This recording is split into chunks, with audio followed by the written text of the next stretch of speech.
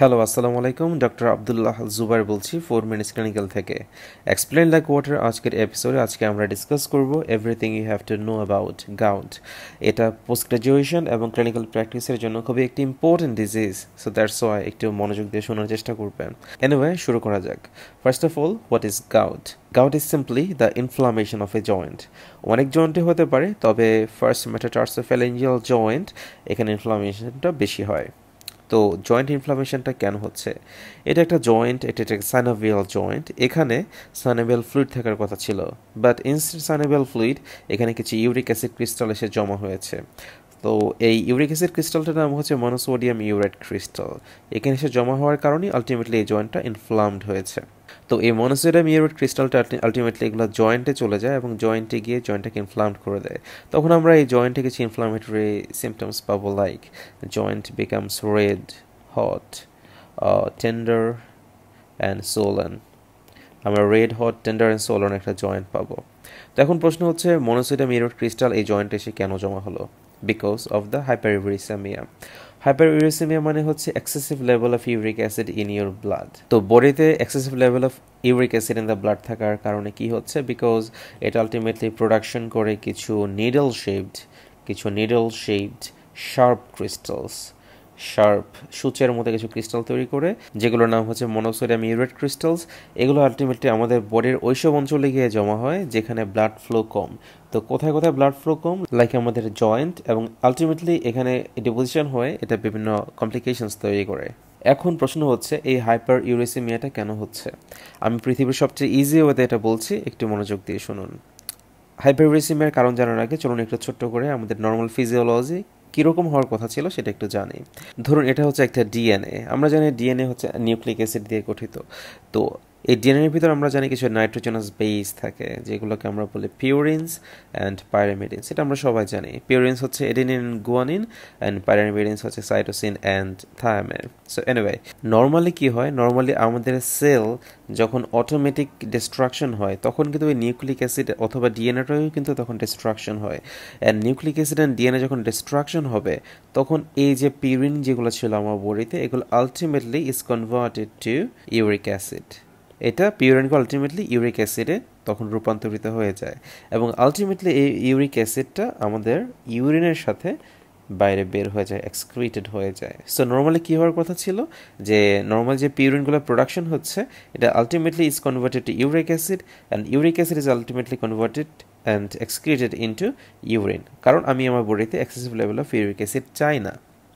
But in case যদি somehow আমার বডিতে ইউরিক অ্যাসিড লেভেলটা বেড়ে যায়, তখন কি হয়? আমাদের বডি যে নর্মাল পিএইচ 7.4, এই পিএইচে এই ইউরিক অ্যাসিড থেকে একটা প্রোটন লস হয়। এই প্রোটন লস, একটা প্রোটন লস হওয়ার ফলে এই uric অ্যাসিডটা ultimately is converted into urate ion. Urate আয়নে রূপান্তরিত হয়। ইউরেট আয়নে কনভার্ট হওয়ার পর এটার সাথে যখন একটা সোডিয়াম এসে যুক্ত হয়, তখন আলটিমেটলি এটা তৈরি করে মনোসোডিয়াম ইউরেট আয়ন অথবা মনোসোডিয়াম ইউরেট ক্রিস্টালস। সো এটাই হচ্ছে তাদের গল্প। এখন প্রশ্ন হচ্ছে, এই যে ইউরিক অ্যাসিড, এটা আমার বডিতে কখন বাড়বে? খুব স্বাভাবিকভাবে চিন্তা করুন যে আপনার বডিতে ইউরিক অ্যাসিডটা কী করে বাড়তে পারে। হতে পারে আপনি ইউরিক অ্যাসিড বেশি খাচ্ছেন, হতে পারে আপনি আপনার বডি থেকে ইউরিক অ্যাসিড কম এক্সক্রিট হচ্ছে, হতে পারে আপনি আপনার বডি থেকে ইউরিক অ্যাসিড বেশি প্রোডাকশন করছেন।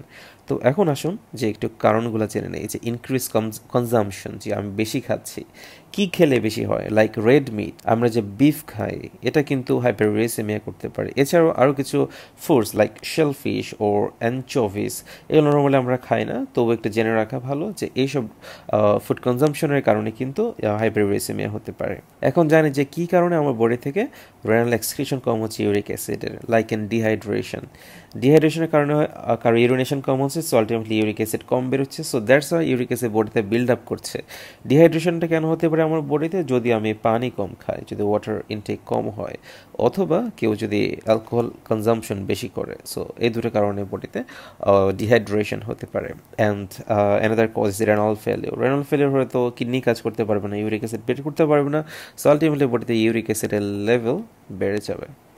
And another cause is increase production. কখন কখন বডিতে প্রোডাকশনটা বেশি হয়? যখন আমরা fructose containing corn syrup beverages খাই।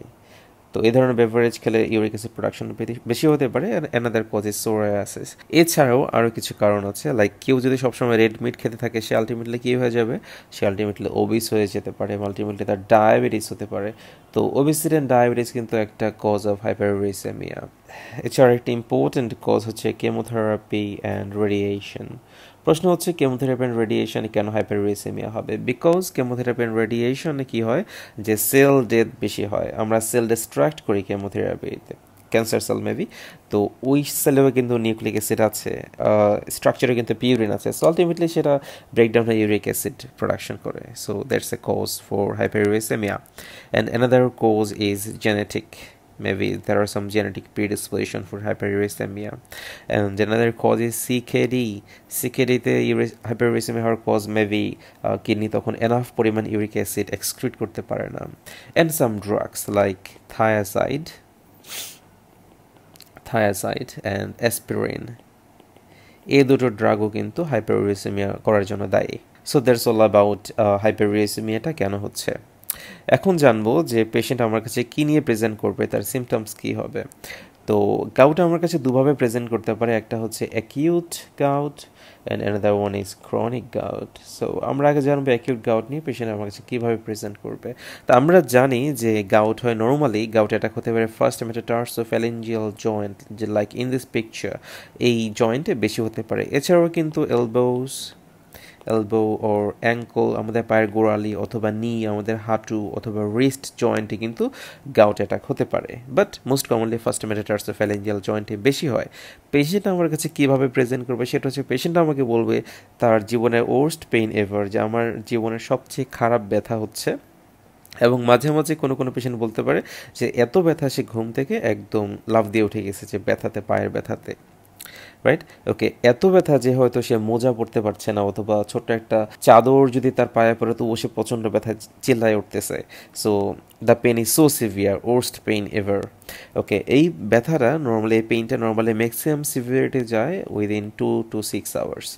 2 থেকে 6 ঘন্টার ভিতরে এটা ম্যাক্সিমাম সিভিয়ারিটিতে যায়, বা একিউট গাউট অ্যাটাক হবে। আলটিমেটলি কিন্তু কমপ্লিটলি রিজলভ করে উইদিন 7 to 14 days।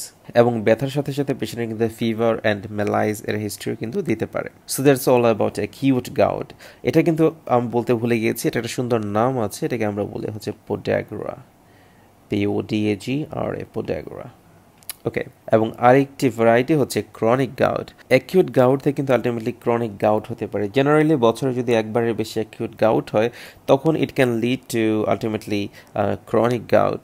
তো ক্রনিক গাউটে কিন্তু আলটিমেটলি এটা আর্থ্রাইটিস করতে পারে অ্যান্ড টিস্যু ডিস্ট্রাকশন করতে পারে যদি কারো ক্রনিক গাউট হয়। তো ক্রনিক গাউটকে আমরা বলি হচ্ছে টোফাস ও টোফাই।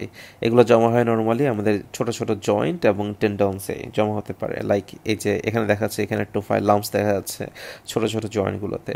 তো ক্রনিক গাউটের কিন্তু আবার কিছু কমপ্লিকেশন আছে, লাইক কারো যদি গাউট ক্রনিক থাকে তখন কিন্তু তার রেনাল স্টোন হতে পারে, renal stone. And another one is urate nephropathy। Urate নেফ্রোপ্যাথিতে কী হয়, যে ইউরিক অ্যাসিড যেগুলো প্রোডাকশন হচ্ছিল, বেশি বেশি ইউরিক অ্যাসিড, এগুলো আলটিমেটলি আমাদের কিডনির যে ইন্টারস্টেশিয়ামে গিয়ে জমা হয় এবং আলটিমেটলি কজ ইউরেট নেফ্রোপ্যাথি। তো চলুন এখন আমরা জানবো যে ইনভেস্টিগেশন আমি পেশেন্টকে কী দিব। তা আমরা যেসব ইনভেস্টিগেশন করতে পারি সেটা হচ্ছে CBC and ESR, CRP, serum uric acid, serum urea and creatinine, and to confirm we can do a joint fluid respiration and joint fluid study. তো চলুন যে কোন কোন ইনভেস্টিগেশন আমি কী কী পেতে পারি। In case of CBC and ESR, সিবিসিতে আমি WBC count বেশি পেতে পারি because there is an inflammation going on. I mean that ESR may be raised and CRP is raised again. In case of serum uric acid, এটা usually রেজডই থাকে, but sometimes এটা কিন্তু normal থাকতে পারে। তো প্রশ্ন আসে যে কখন নর্মাল থাকতে পারে? In case of acute অ্যাটাকে uric অ্যাসিডটা normal থাকতে পারে। এছাড়াও সিরাম ইউরিয়া ক্রিয়েটিনিন আমরা করব two C any chronic renal failure আছে কিনা পেশেন্টে। অ্যান্ড এই সব কিছু করার পর আমি কনফার্ম করব কি দিয়ে, একটা জয়েন্ট ফ্লুইড অ্যাসপিরেশন করবো। এই ছবিতে দেখা যাচ্ছে যে উনি জয়েন্ট ফ্লুইড অ্যাসপিরেশন করছেন নি জয়েন্ট থেকে, আলটিমেটলি এটাকে জয়েন্ট ফ্লুইড স্টাডির জন্য পাঠাবো। তো জয়েন্ট ফ্লুইড স্টাডিতে আমি কি দেখে বুঝবো যে this is a case of gout? আমরা দেখবো যে জয়েন্ট ফ্লুইডে কিছু নিডল শেপড ক্রিস্টাল আছে, ওই যে মনোসোডিয়াম ইউরেটে কিছু নিডল শেপ ক্রিস্টাল দেখা যাবে। অ্যান্ড মোস্ট ইম্পর্টেন্টলি এই নেগেটিভ বায়োরেফ্রিনজেন্স টেস্ট, এটা নেগেটিভ হবে। তো পজিটিভ বায়োরেফ্রিনজেন্স টেস্ট কখন হতে পারে? In case of সিওডো gout. তো সিওডো গাউট কি আমরা নেক্সট ভিডিওতে জানবো। So that's all about investigation. এখন আসুন সবচেয়ে ইম্পর্টেন্ট বিষয় সেটা যে ট্রিটমেন্ট কি করে দিব। ট্রিটমেন্টকে দুইটা ভাগে ভাগ করা যায়, দুইটি স্ট্রাকচার। একটা হচ্ছে অ্যাকিউট অ্যাটাকে আমি কী করবো, and another one is chronic গাউটে আমি কী করবো। অ্যাকিউট গাউটে যখন কেউ অ্যাকিউট অ্যাটাক নিয়ে আসবে, জাস্ট লাইক পোড্যাগ্রা নিয়ে আসবে, নামটা মনে রাখবেন, পোড্যাগ্রা যদি কেউ নিয়ে আসে, তখন আমাদের ফার্স্ট লাইন ড্রাগ হবে একটা NSAID আমি কী দিতে পারি হচ্ছে ন্যাপ্রোক্সেন, ডাইক্লোফেনাক সোডিয়াম ওর ইন্ডোমেথাসিন, এই তিনটার মধ্যে যে কোনো একটা। এখন আবার প্রশ্ন আসে যে আমার ডোজটা কীরকম হবে, রাইট? তো যদি আমি নেপ্রোক্সেন দেই, তো আমার ইমিডিয়েট ডোজ হবে 750 মিলিগ্রাম ইমিডিয়েটলি দিব পেশেন্টকে, এবং আলটিমেটলি এটা কন্টিনিউ করবো হচ্ছে 500 মিলিগ্রাম 8 to 12 আওয়ারলি, তার মানে দিনে 3 বার অথবা 2 বার দিব 500 মিলিগ্রাম। যদি আমি ডাইক্লোফেনাক সোডিয়াম চুজ করি, তো ডোজ হবে আমার 75 মিলিগ্রাম আমি স্ট্যাটর ইমিডিয়েট দেবো, আলটিমেটলি কন্টিনিউ করবো হচ্ছে 50 মিলিগ্রাম 6 to 8 আওয়ারলি। যদি আমি ইন্ডোমেথাসিন সিলেক্ট করি, তাহলে আমার ডোজ হবে 75 milligram stat and 50 milligram 6 to 8 hourly, just like the diclofenac sodium.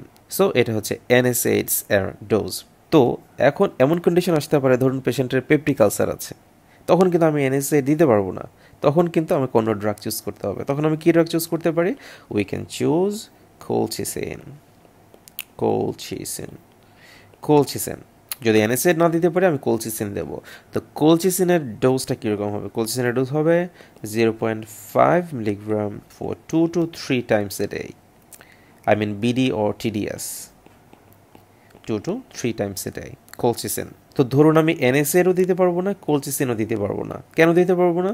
Like in case of renal failure, ওই পেশেন্টের রেনাল ইম্পেয়ারমেন্ট আছে, তখন কিন্তু আমি NSAID ও কোলচিসিন দিতে পারবো না। তখন কিন্তু আমরা আরেকটা ড্রাগ আমাদের হাতে আছে, সেটা হচ্ছে steroids like prednisolone, that means methyl prednisolone. আমরা প্রেডনিসোলোন দিতে পারি কিভাবে? আমরা দিতে পারি ওরাল ওর ইন্ট্রামাসকুলার ওর ইন্ট্রা আর্টিকুলার, জয়েন্টের ভিতরে দিতে পারি, IM দিতে পারি, অথবা ওরালিও দিতে পারি। সো অ্যাকিউট আমাদের ড্রাগ হচ্ছে তিনটা: NSAID or colchicine or prednisolone or steroid, right? I believe যে অ্যাকিউট আমি কী করবো, এটা কমপ্লিটলি ক্লিয়ার। এখন আসুন যে ক্রনিক গাউটে আমি কী করতে পারি। In case of chronic gout আমাদের চয়েস অফ ড্রাগ হচ্ছে অ্যালোপুরিনল ওর ফেবুক্সোস্ট্যাট। যদি আমি অ্যালোপুরিনল দিতে না পারি, দেন আমি ফেবুক্সোস্ট্যাট দিব। তবে ক্রনিক গাউটের ক্ষেত্রে একটু মনে রাখতে হবে, পেশেন্টকে কিছু ইনস্ট্রাকশন দিতে হবে। লাইক পেশেন্টকে বলতে হবে ইউরিক অ্যাসিড বাড়ায়, হাইপারগ্লাইসেমিয়া করে এরকম কোনো ফুডস খাওয়া যাবে না। লাইক কী খেতে পারবে না সে? রেড মিট খেতে পারবে না, বাঁধাকপি খেতে পারবে না, ফুলকপি খেতে পারবে না, অথবা কম খাবে। প্লাস হচ্ছে আমরা দিতে পারি অ্যালোপুরিনল স্টার্টিং ডোজ হচ্ছে 100 মিলিগ্রাম per 24 hour, একদিনে 100 মিলিগ্রাম দিয়ে আমরা স্টার্টিং ডোজ করবো, আলটিমেটলি এটাকে ইনক্রিজ করবো। যদি আমি অ্যালোপুরিনল চুজ করতে না পারি, so ultimately I can choose febuxostat. So এখানে আমরা অনেক ড্রাগ চুজ করতে পারি। সো পেশেন্টের কন্ডিশন অ্যান্ড সিভিয়ারিটির উপর ডিপেন্ড করে আমি আমার ড্রাগ চুজ করবো। So that's all about gout. আমি বিশ্বাস করি যে গাউট নিয়ে যত কনফিউশন, যত কোয়েশ্চেন ছিল, everything is cleared. So that's all for today. আমাদের আগের ভিডিও এবং নেক্সট এপিসোডগুলো পেতে উপরে সার্চ বক্স অথবা ইউটিউবে গিয়ে সার্চ দেবেন 4 minutes ক্লিনিক্যাল লিখে, এবং আমাদের চ্যানেলটি সাবস্ক্রাইব করে রাখবেন। সো ততদিন পর্যন্ত ভালো থাকবেন, ধন্যবাদ।